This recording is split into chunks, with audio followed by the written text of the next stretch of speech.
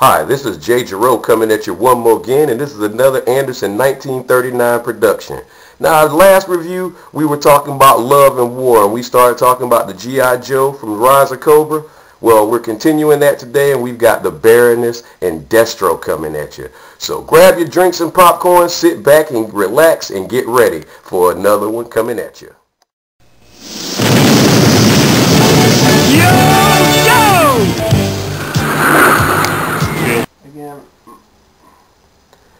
And we're back.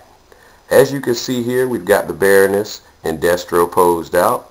And as you look at the detail of the figures, the detail of their uniforms and outfits, it's pretty nice. As you look at them, we have them posed out here with their primary weapons. Destro holding his big guns and the Baroness as well. Pluses. They have the articulation and posability of the typical G.I. Joe characters. You know, the turning wrists, and the feet are able to adjust in the knee joints and hip joints and waists and the heads. However, the drawback to me with the Destro figure in particular is the sculpting of the hands.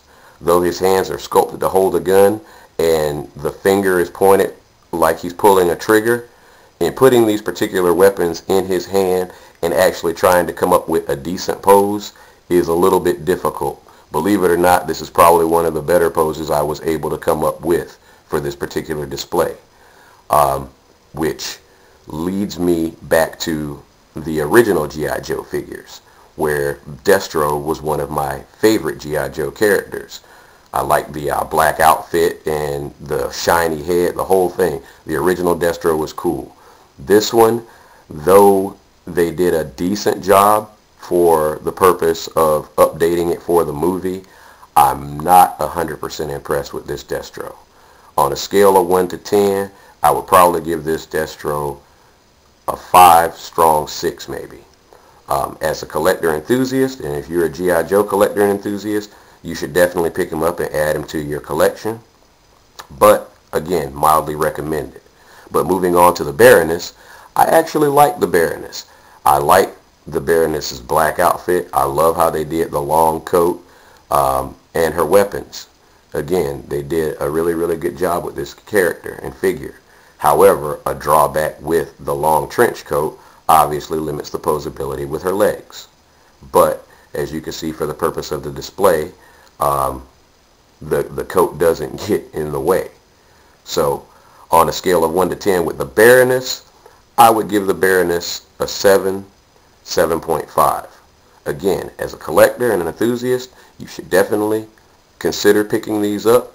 But at the same time, if you decide to bypass them, you won't be missing anything.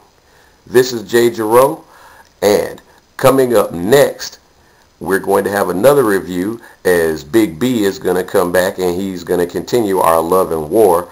But if you've only caught this second installment, check out the first installment. Big B also did a review on Shipwreck and CoverGirl. Also, he did one on Scott Summers and Jean Grey. So check them out when you get a chance. Again, this is Jay Giroux, and this has been an Anderson 1939 production. Peace out, people. See you on the flip.